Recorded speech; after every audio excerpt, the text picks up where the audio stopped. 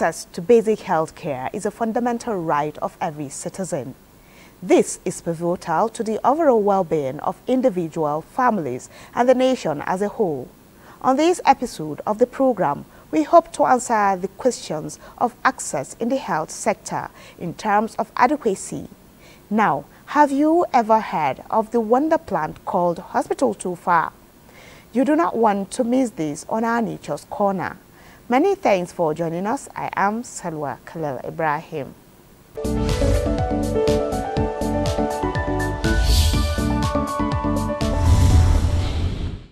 With an ever-growing population, inadequate healthcare infrastructure and manpower have always been a stumbling blocks to efficient service delivery in Nigeria's health sector. The economic realities in the country has also rubbed off on the cost of medications. Some blame these on the exchange rates. Government, however, says it is aware and committed to resuscitating the healthcare sector. So, what is the situation like now? Stay with us for answers.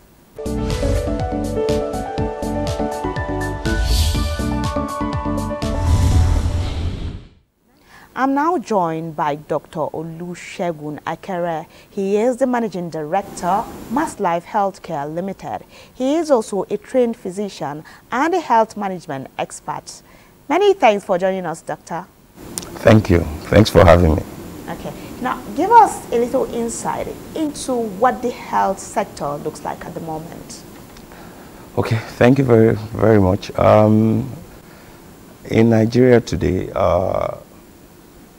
just like you noted during your preamble, the more than 80% of Nigerians cannot be said to have adequate access to healthcare.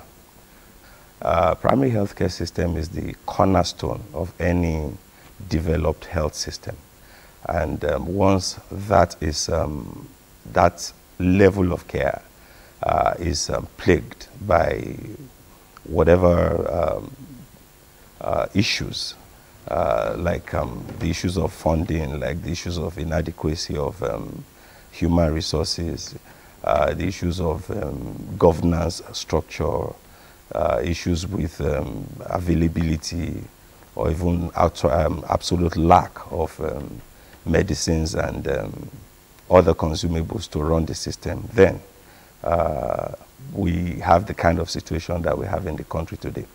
There is this allocative disproportionalism in which we have a situation where more than as much as 70% of the resources, public resources in the health sector is focused more on tertiary and secondary levels of care, whereas in an ideal health system, you have upward of 60% of the resources being used or being targeted at the primary level of care.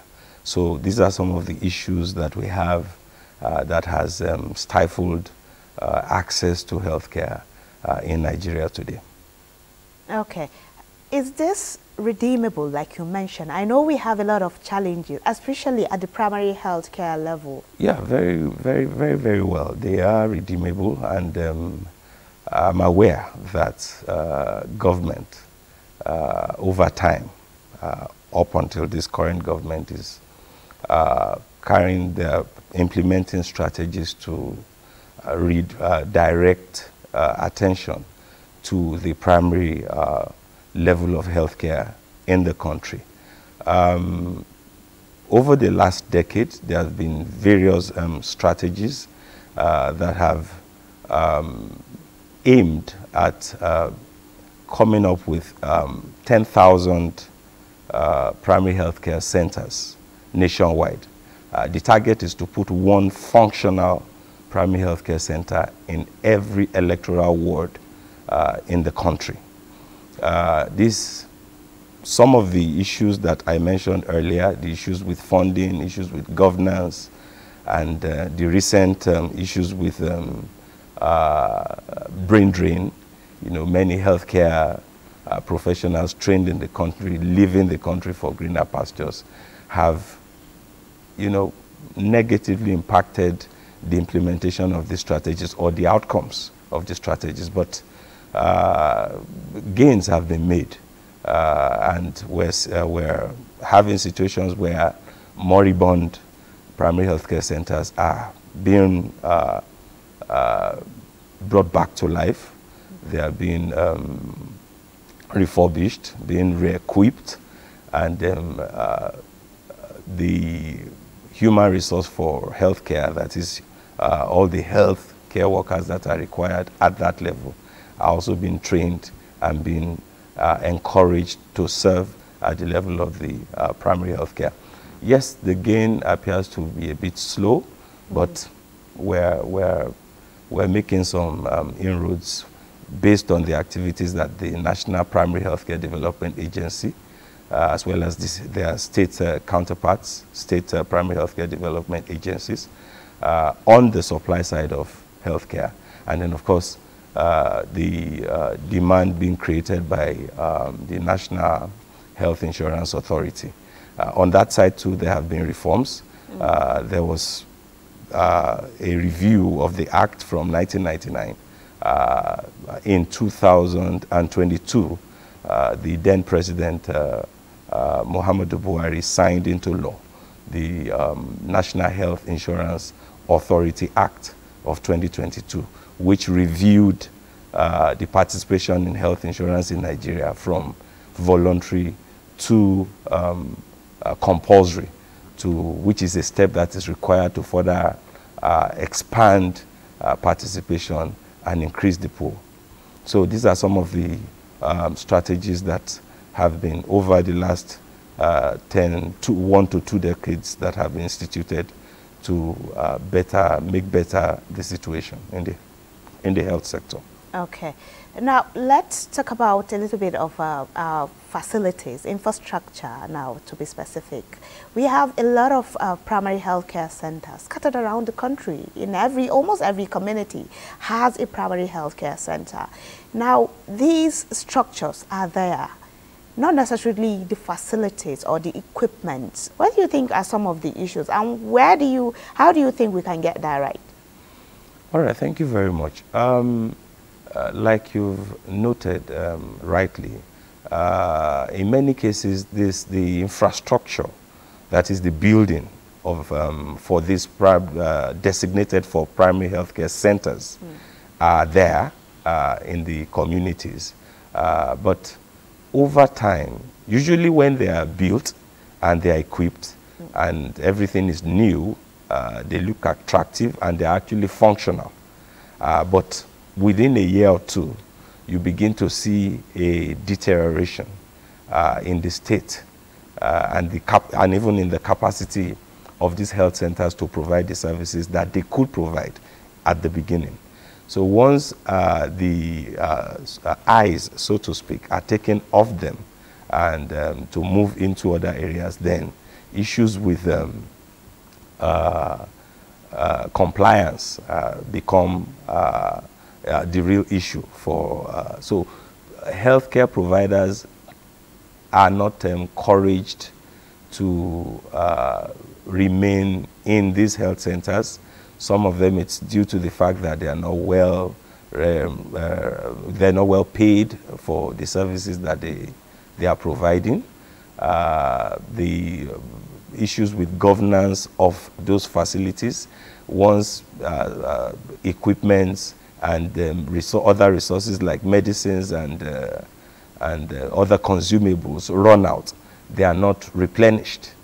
And so you find a situation where healthcare providers just come in, they sit all day, they sit all week.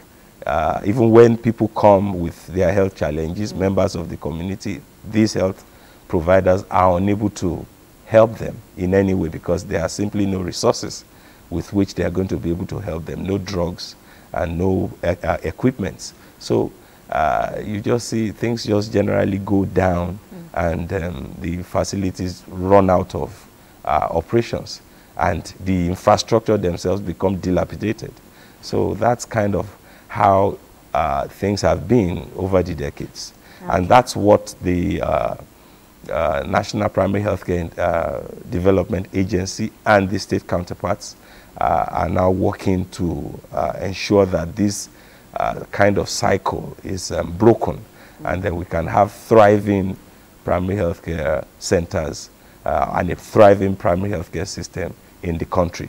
I should also mention that one of the reforms in the health sector is the Basic Healthcare Provision Fund. And there are two aspects to this fund in terms of its operations. There's about 50% of this fund that is channeled to the Primary Healthcare Development Agency to take care of the supply side, to ensure that these facilities are built, equipped, staffed, and there's a viable drug and consumables revolving fund that will keep these facilities alive and running, providing the services that they should provide to the community members. And to also see to it that the community takes ownership of these facilities, which is something that has been missing.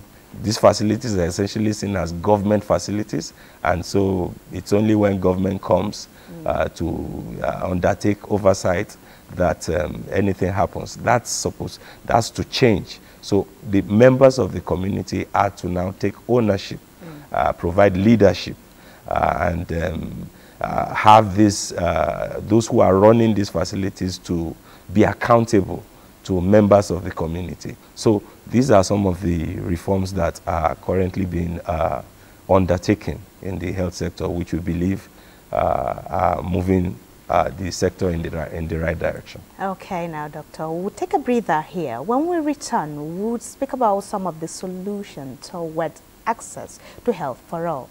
Join us again.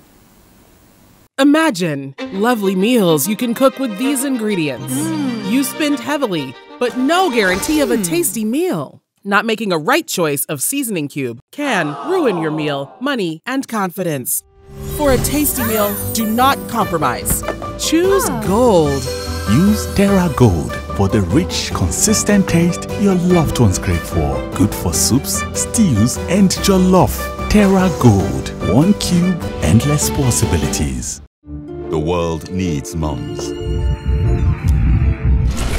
With a splash of golden Terra oil, a mom can transform a frown into a smile. Change no thanks into yes please. Resolve family feuds without blowing a whistle. Providing tasty family meals is all that matters. Where there are moms, there is love. Golden Terra oil, or pure love.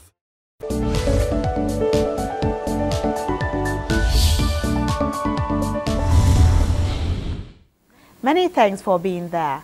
Now, Doctor, in the last 1 year, we've seen priority given to the health sector and a lot of policies. Now, what is your opinion towards that, some of the policies in the healthcare sector in recent times?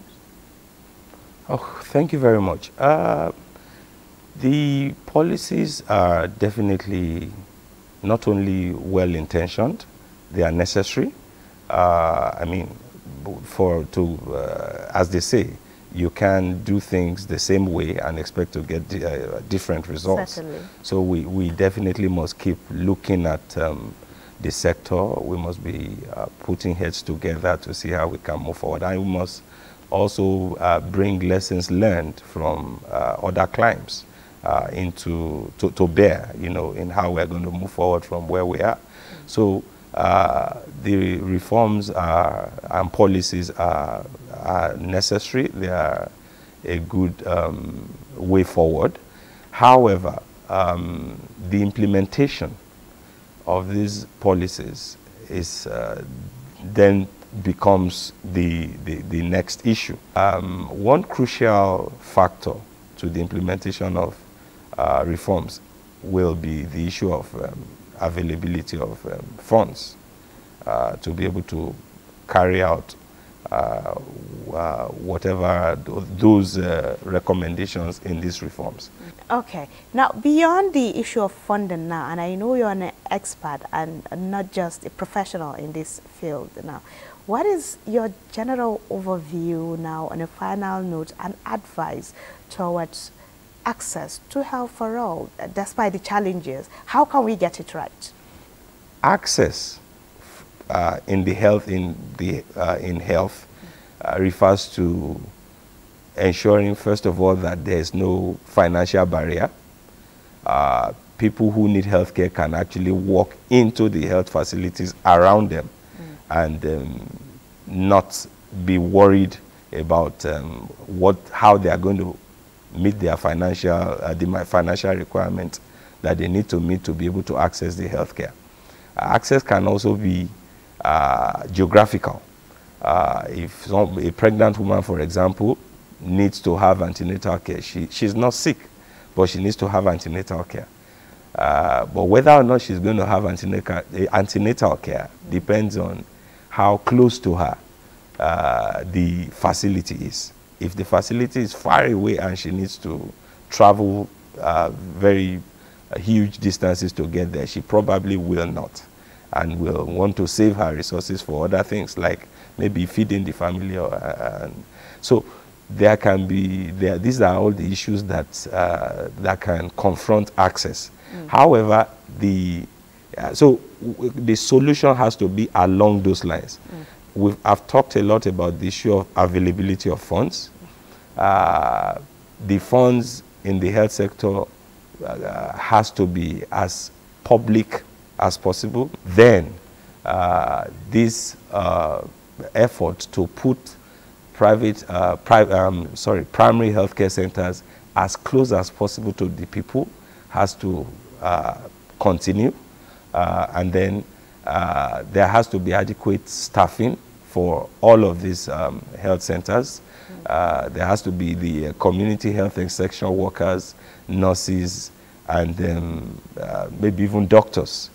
So that has to be there. There has to also be an effective drug revolving and consumables revolving scheme, such that the facilities, when they run out, in fact, they don't even run out of drugs. Before the drugs run out, they have a system in place to replenish their stock. So, because once people come in and they don't have, they can't get drugs, they can't get help that will actually solve their problems, they are not going to come back. And then if need be, they will have to travel very far, or they will look for other solutions. So these are some of this. These are some of the interventions that I believe need to be put in the health sector to make things better than where we are right now. Very much appreciated, Doctor, for coming to Health Options. Thank you very much for having me. Okay. We've been speaking about access to public health in Nigeria with Dr. Olusegun Akere. Now, nature, they say, is the best medicine. Little wonder the Creator gave us a whole hospital in a plant. You're wondering what plant that is? Let's move to our Nature's Corner to learn about it.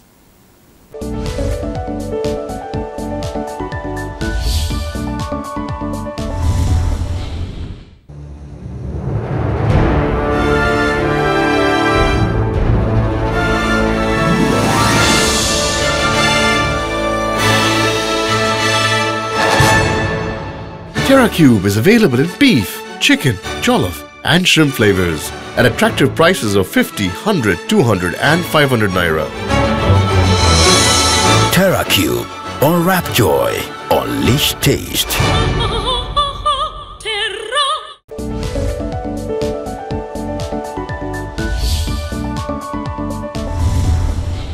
So today we want to discuss a few of these plants. One of them is this plant. I don't know, some of the viewers should be able to identify which plant it is. This plant, people commonly call it hospital tufa. And generally in the local name in Hausa, people call it asibiti da nisa. Its scientific name actually is Euphorbia tangerensis. It is from the family Euphorbiaceae. This plant is a highly nutritional plant. It's commonly used by people in their soups, in their cookings. And it is a plant that grows very, very fast. It's commonly available. And at the same time, it's a very safe plant, because one of the issues that people are concerned with about traditional medicine is the issue of safety. And the two words are very, very critical in the utilization of herbal medicine. Two words: safety and efficacy. These are the two important aspects that we consider. And people are very skeptical about herbal medicine because they will ask, is it safe? Does it work? And these are the things that we look at once we want to utilize any medicinal plants for any therapeutic purpose. So this particular plant is safe, is nutritive, is one of the plants that we used to call nutraceuticals. Nutraceutical plants are plants that are nutritive, and at the same time they have pharmaceutical value. So this plant is a kind of a blood booster. It boosts the blood, it promotes appetite, and it also has rich vitamins and minerals that are very, very important to the body. And one of the things that I want to point out is that most of our hospitals, particularly children that are under 5, we have two main issues in this country that really bedeviled the young ones: malaria and malnutrition. And I've been arguing that we have rich medicinal plants, we have rich nutraceutical plants, we have rich nutritive plants in this country that we can easily formulate good materials that we can be giving our children, instead of always giving them these multivitamins that we are giving them, which people cannot even afford. It means that using plants like this, euphorbia, using plants like moringa, our botanists and our pharmacognostics can easily formulate very, very easy, sustainable, affordable formulation that can be used for our younger ones in order to address malnutrition in our hospitals. The plant can be processed in various means. One of the ways that you can prepare it is to prepare it in your food. In the same way as you put your spinach in a food, you can add it. Another way is that you can cook this plant separately or along with others, so that you can add it also to your rice or to your food. Another thing is that you can powder this plant, because in case you want to travel and you want to carry it, you can powder it, you can dry it in shade, and you can powder it, and you can be using it as tea, or you can be adding it to your food. You can use it in so many different ways, because it's a food at the same time. We are not thinking of any toxicity or anything that will limit the consumption of the plant. So this is really a challenge to us. And it's something very, very easy. It's something we can easily do. Apart from that, we can give advice to parents and women that have young children. And even the elderly will benefit from this, because the elderly and other people that have background ailments that cannot eat other foods, example, diabetic patients, they are asked not to eat this, not to eat that. And sometimes they tend to have some deficiencies because they cannot eat certain things. So these plants can be of very, very important to this category of people. You see, it can be very, very important because it's nutritive, it's available, it's biorenewable, it's something that you can grow at your backyard or you can grow in your pots.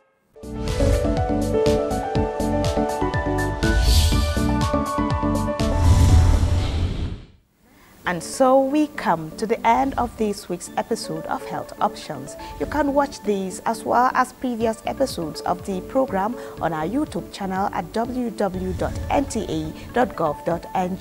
Your questions, comments and suggestions are also welcome. Thanks for your company. I am Salwa Kalal Ibrahim.